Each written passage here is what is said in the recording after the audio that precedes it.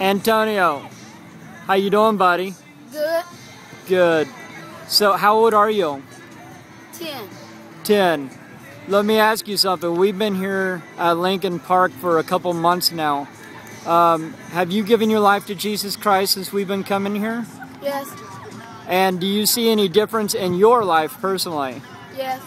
And what about the lives of others? Do you see a change in this neighborhood, in this community? Yes. Like what? Tell me, what do you see? Less shooting, less things, a lot of things. Yeah, does it make a difference in your school life?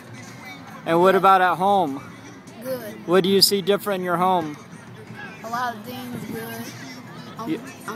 I'm getting gooder at math and stuff. Awesome. And your attitude better too? Mm-hmm. And do you like us coming here at Adopt-A Park? Yes. You know we love you, Antonio, don't ya? Mm-hmm. And what do you want to be when you grow up? A doctor.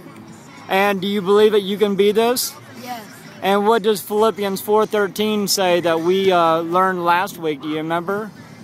I can do, remember? I can do anything. Through who? Through Christ. Through Christ. Who what? With the heaven.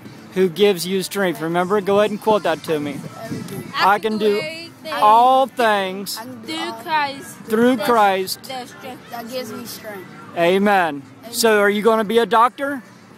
Antonio, I want to challenge you. Keep your eyes on Jesus Christ, because He's the one who's going to enable you and empower you to be a doctor one day. And you're going to change lives. Do you believe that? Mm-hmm. Love you. Wait. Yeah. I love you.